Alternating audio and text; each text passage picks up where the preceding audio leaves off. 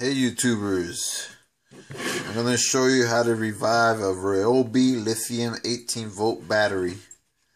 So this will be a P102.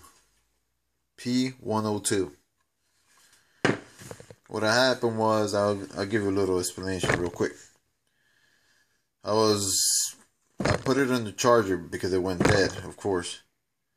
And I totally forgot it for a whole week. When I went to use the battery, it was completely dead. And I tried to recharge it on the charger, and it just kept on repeating, defective battery, defective battery. So I went online and I started looking at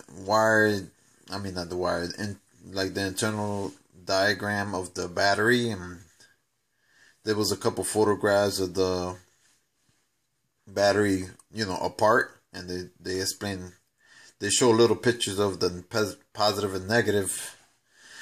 So basically, I took that idea without opening this case, even though I did open it, but without opening this case, this battery pack. All I did was I took my Ryobi drill with a 1/8 inch drill bit, and basically I drilled accordingly to the internet picture. And I just drill a hole here right on the R on the Ryobi, which I already drilled it. Then did another side over here on the lithium on the M. The hole's already there. Here.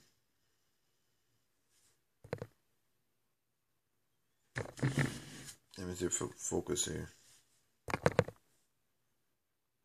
Right there. See the little metal piece? There's the other metal piece. That's the terminals from the inside where the positive and negative go. So basically, if you sit the battery like this, I put a minus here for negative. Hopefully you can see that. Negative. Then I put the positive over here, the plus for the positive on this side. So basically what I did was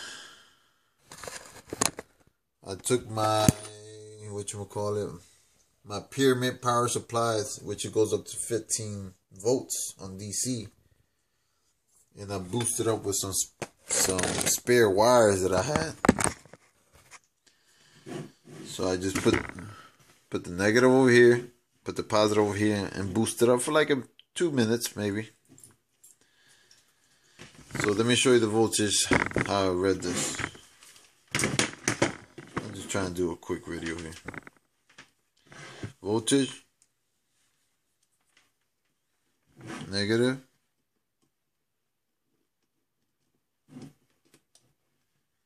positive. 18.3 volts. So basically you're just boosting up the pack, and then you just pop it back in the charger. Boom, it'll recognize the voltage on the battery.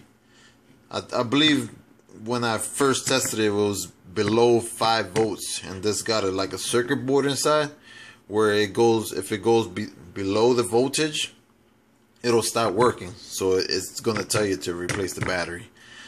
But this is just a video if you can revive your battery, and you don't have to spend $39 on the battery like this, when you can just revive your same battery. So that's all I wanted to explain to you, and thanks for watching my video. Hope this video helped a lot. Alright, thanks for watching.